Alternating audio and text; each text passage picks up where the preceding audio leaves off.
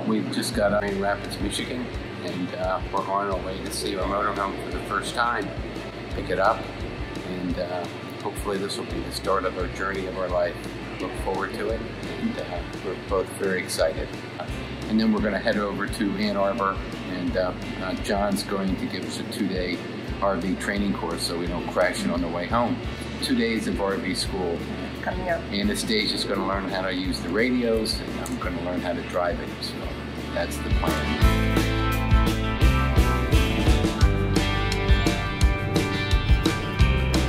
Your show-through technician has texted me. We're right on schedule here. Just finishing the final wash. Well, the wait's almost over. Yes! Wait is almost over. Do these, I like to take you around the outside first, and once we're done with that, we'll head on in. Okay.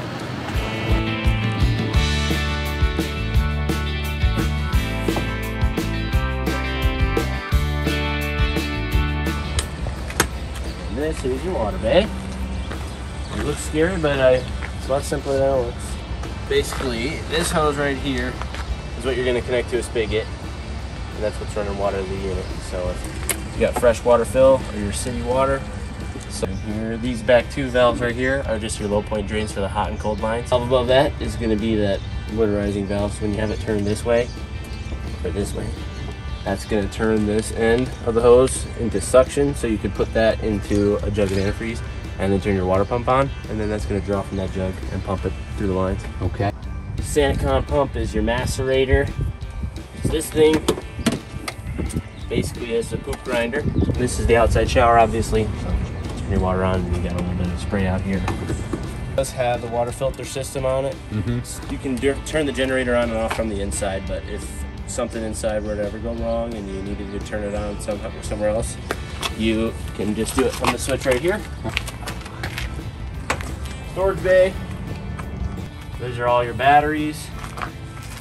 These 4 are your house batteries. These 2 are your chassis batteries. That's just your inverter and battery charger. Fuel fill, DF.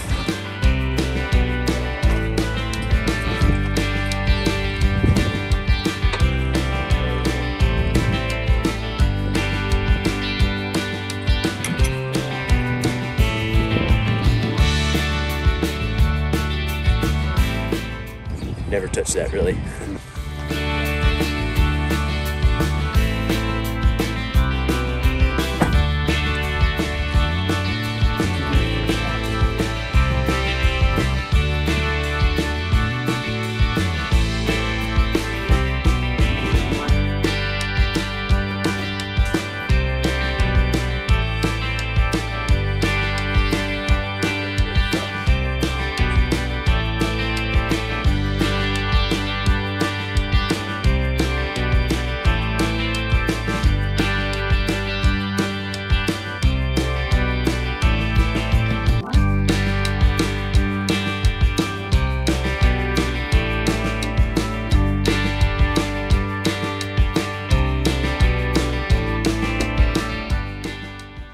Is that Just electric remote too? Yeah, the remotes are all going to be in the top drawer. Gotcha. But you got different colors.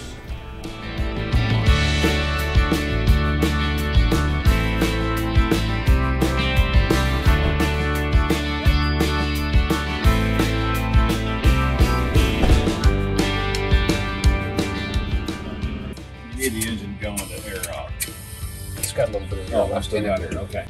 Now it's ready to go? You're good to go.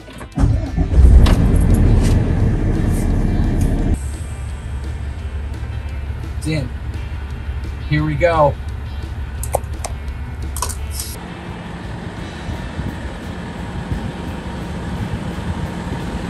You're not in the orange.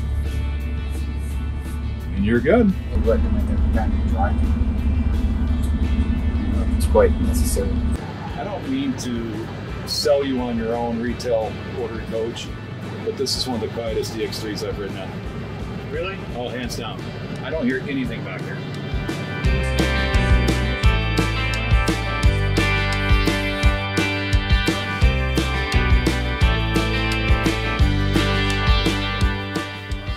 We're on our own, all checked out. Met with the finance guy, met with Bob. got checked out, and we had our walkthrough, which didn't go particularly great. We had a very young man who didn't really know much about the RV, probably more than me, but certainly couldn't answer the challenging questions. And, you know, this walkthrough was supposed to be 4 hours. Well, he didn't even last an hour. We're not total newbies, pretty newbies. So we'll see how we do. We're on our way to Ann Arbor. Actually, we're on our way to Trader Joe's. We're going to stock the refrigerator, maybe buy some wine. We'll probably need it, and head off. First parking. We'll get better soon.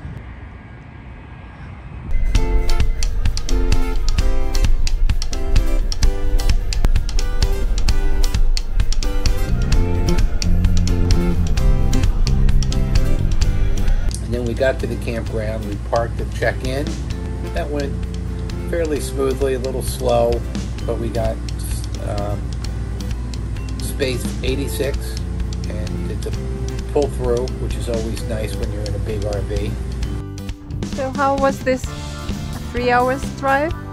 It's a little more tiring than a car, but then again, it's my first 2.5 hours in the new motorhome. We got in the RV looking to drive to space 86, and it wouldn't start. From here, the trip has started going south and not in the directional way. Jared said, turn the chassis off. There's a button next to the driver's door that shuts off the whole chassis. He said, shut that off for 15 minutes, turn it back on, and try again. And sure enough, it started right up. Yeah, but for like 15 minutes we were terrified. So anyway, we pulled into space 86, and I plug in and hook up water, and the water's running all over the place, and so that didn't work. I had to shut that off. So I knew that was a problem. And I tried to turn on the air conditioners because it was rather warm, and they wouldn't come on. So I called my friend John, who we're going to RV driving school tomorrow, and he's a very, very nice man. He said, you know, I'll be out in 15 minutes. So he went from his home to our campsite, and he helped us with everything. Yeah. All right. Thank you, John. You're our savior. Nice to meet you. Yeah, thank you. See you tomorrow. You ready to learn how to drive this? I am ready. Are you ready? We'll see. Good morning. All the tools. All the tools, absolutely. So why don't we let's sit at the picnic table and we'll do a little work and talk a little bit. How'd you guys sleep? Like a baby. Excellent. Yeah. Excellent. Everything performed as expected, or any bumps, any hiccups, any questions? Well, everything we wanted to do, we were able to do. Okay. And you were a lifesaver yesterday. Thank you. What I'd like to do is we're gonna do a pre-trip inspection, and we do that really to show you what you need to be looking at before you move the rig every day. We're gonna check tire pressures. I brought a tire gauge for you for that. We're going to check brake lights and turn signals and all of the usual things. If you're towing, you would do the same thing. Make sure everything works on the back, on the car. Make sure everything's connected properly before you move every day. We're going to talk about checking fluids. Well, did they show you on the Allison transmission how to check the transmission fluid electronically without getting out of the car and opening the hood? No. Then we'll show you that.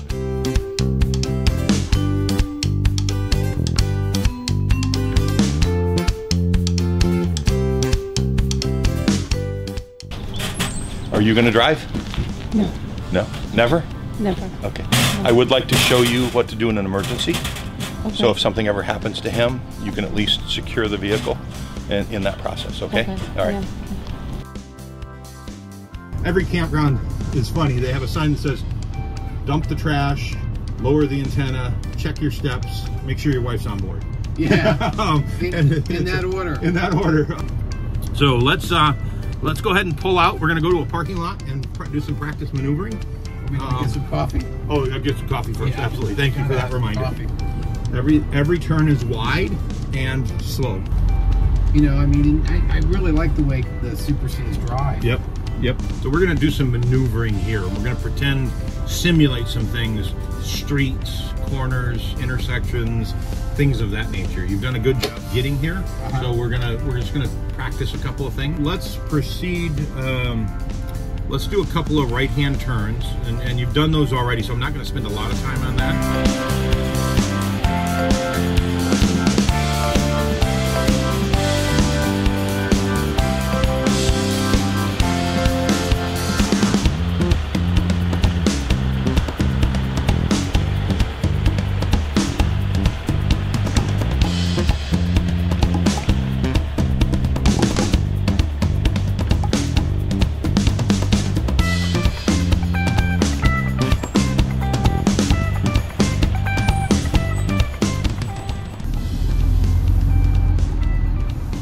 You do get a feel for it. Yep, it'll become muscle memory.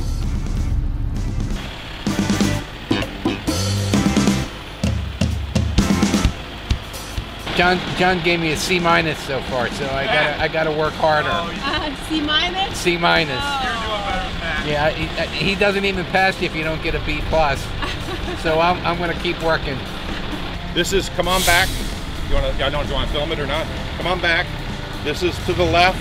That's the back end to the left. This is to the right. And they're big motions, because that's the only way he's going to be able to see you. Big motion. And then this is stop. Okay?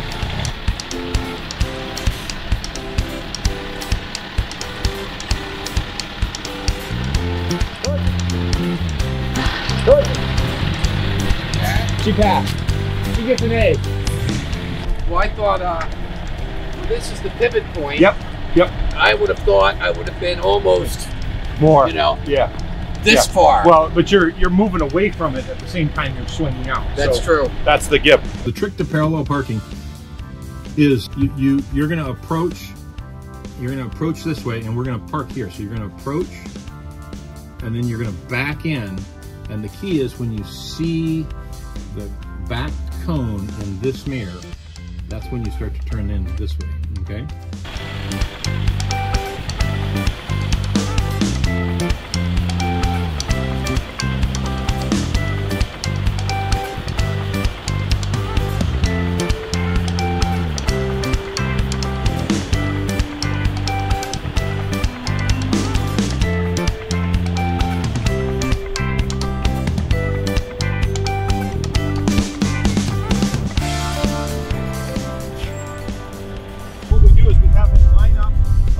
The road this way, he's about 2 or 3 feet off the cone, and when he gets to here, you pitch out and then you back up into the campsite.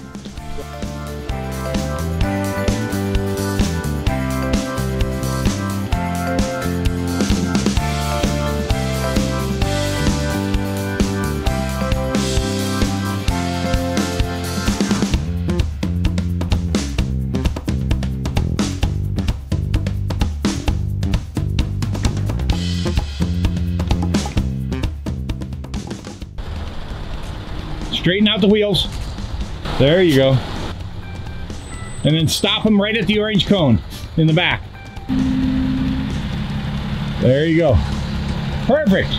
Whatever, we'll do one more set of drills. Let's do some parking here, Yep. and then we'll go weigh it, and then we'll go back to the campground. Sounds like a plan. Okay.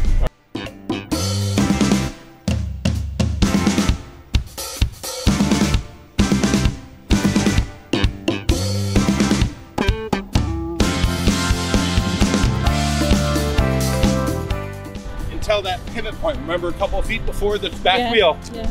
And then you actually, for the parallel parking, you go past, and then when he backs up, when he gets to the pivot point, he turns in. So hang on one second.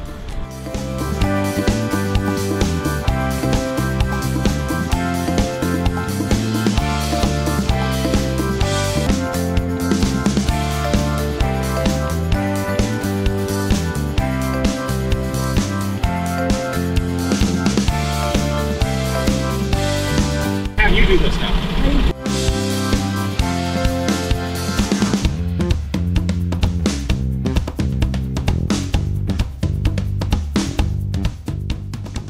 So go left here.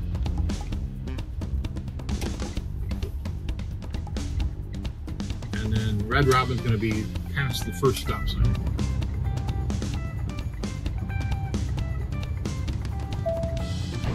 You can practice my parallel parking. There you go. This is one of those reasons when you need it. Watch the curb back there. Watch the curb.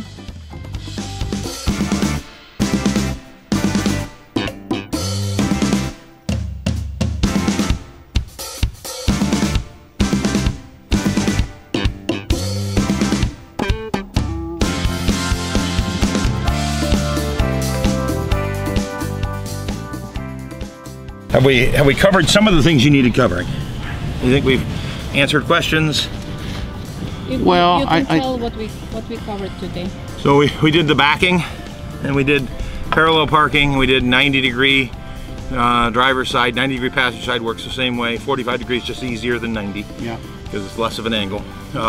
Set the mirrors. Set the mirrors. Practice turning and cornering around curbs, so we didn't ride up on curbs. Get wide as necessary. Navigated traffic on the highway, entry and exit, and merging and all of that kind of stuff. All of that went well. We weighed it, so we're underweight. That's good. Yeah. Had a little bit of the issue with the electronics and the engine modules and whatever those are, so we'll have to figure that out. It was a great day. The driving school with John as an instructor was a lot of fun. But as you can see, Jeff is upset because now it's obvious that our RV has a defect. It doesn't start after continuous driving. I guarantee it'll start. Okay. Yeah, of course. Because it's not starting is extremely intermittent. Yeah. To the extent where I think it's me. Yeah. Okay.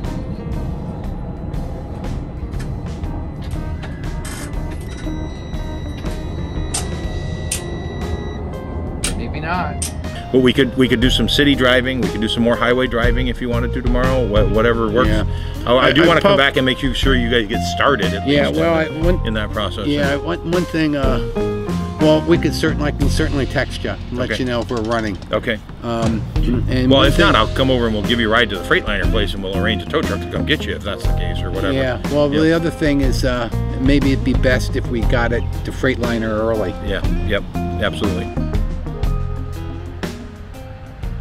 The M2? Yeah, the with M2. the intermittent starting issue? Yeah. Okay. And that's intermittent, no crank, right? Dead as a doornail. Won't crank over. No, you don't even hear anything. No, that's all I know. No crank. No crank. Makes me think you just got a loose battery cable or starter cable or something. That's what we think. Yeah. Finding it makes a challenge. It's just cooling down is all it's doing. Yeah. Oh, when it heats up, your connections will spread. And you'll exactly. Right, I'm going to try to get you looked at today. That'd be great. Thank you very much. You're welcome. It was so nice. Nice to meet you. Yeah. Good luck with everything and all your travels. You will enjoy this lifestyle. Yeah. So helpful. Yeah. Thank you. Yeah. So much. Yeah.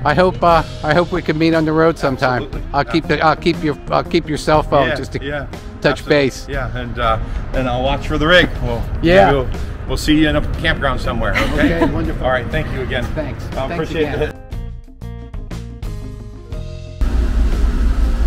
Jeff is working and we are stuck here waiting for our RV to be serviced. So who knows how long will it take. Maybe we are going to spend the night here. Maybe we will leave today. Okay. So He found the bad ground. No, you're all good to go. on the road again. On the road again.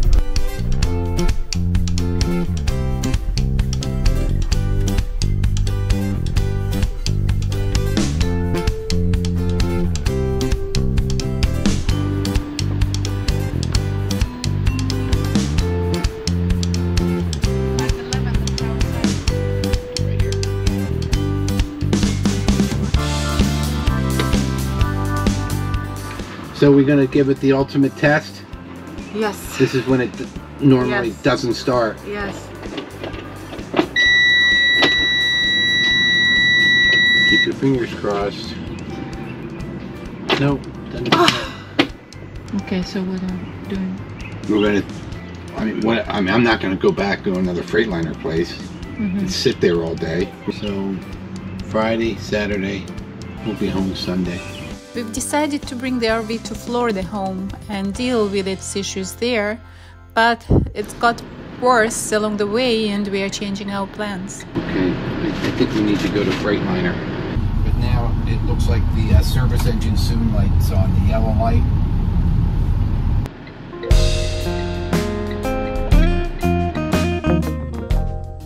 Try and start it again, it wouldn't start.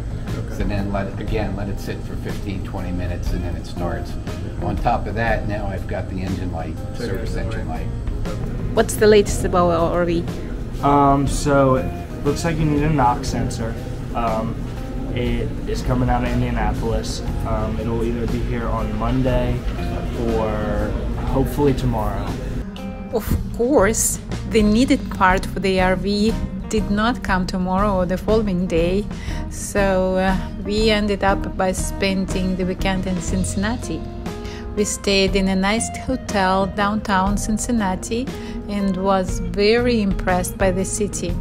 Clean, green, spacious, situated on the picturesque banks of the Ohio River. It was a really fun weekend. So on one side of the bridge it's Ohio, and on the other side of the bridge it's Kentucky.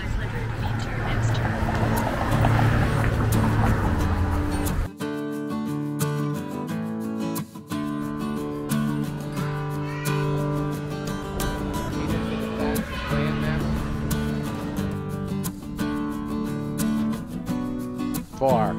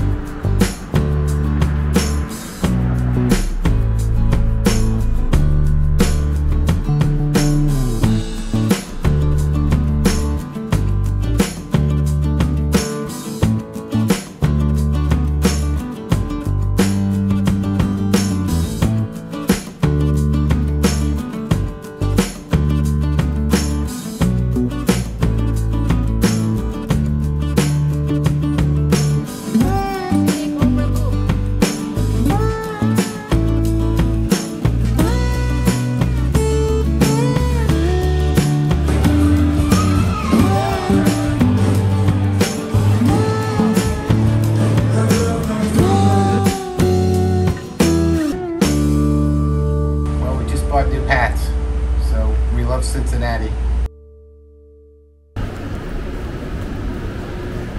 At the airport again. Why are we at the airport again? Because Dynamax delivered a new DX3 motorhome in less than stellar condition. Broke down every 200 miles for the first 600. So let them deal with it. Pick it up when they think it's ready. Where's our RV? It's at Freightliner in Walton, Kentucky. For the 7 days we've owned it, it's been at Freightliner for 5. So a little disappointing. And another big disappointment is that we've had to cancel our whole nicely planned Around America Summer-Fall 2022 trip. All 50 carefully picked campgrounds we have to cancel. It's not going to happen this summer.